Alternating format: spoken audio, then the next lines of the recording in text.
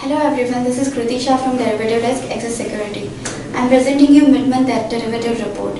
In this report, we are analyzing various derivative parameters like volatility index, OI, PCR, volatility skew to predict further market movement. In the second half of the December, we have witnessed significant pullback in the Nifty.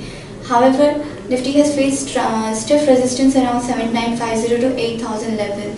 The first half of the January series witnessed heavy selling pressure and Nifty lost almost 8% till date. However, here onwards we are expecting market to find support at the level of 7250 to 7300 region. Moving to the volatility index is quoting around 21 level. The volatility index basically represents market expectation of near-term volatility, and the mean reversion nature of the VIX suggests it to settle around 15 to 16 level. This suggests short-term pullback in the market, but however, the market may find resistance at the higher level. The put-call ratio is quoting around 0.75 level, and basically PCR is a contrarian indicator. The lower level of PCR again suggests the trend reversal pattern. Moving to the volatility skew basically represent option implied volatility plotted against the respective strike price, which is affected by the market sentiments and supply and demand relationship. The left skewed volatility chart suggests the more bias towards the put option, and hence we are expecting market to find support at lower levels. The Nifty OI distribution data again suggests the maximum put concentration is still at 7300, and that can act as a good support, followed by the level of 7200, whereas the maximum calls concentration is at 7700 strike, and that can act as a good resistance for the current expiry. Based on the data, we are suggesting two strategies.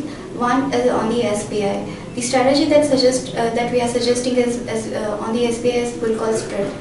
In this strategy, we are buying 185 call strike and we are selling 195 call strike.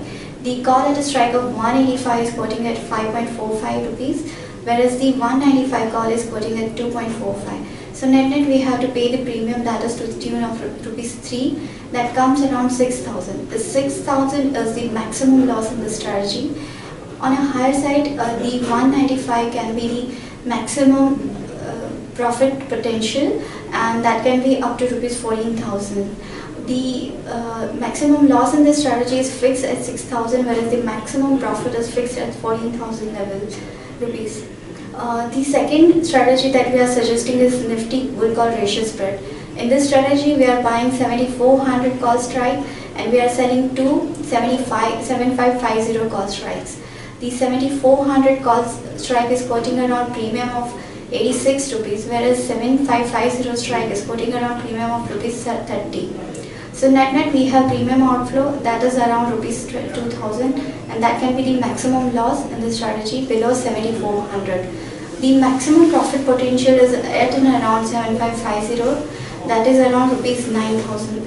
However, the above 7675 level, the second call that we have right will start generating loss, and we need to buy one lot of future to hedge the entire strategy.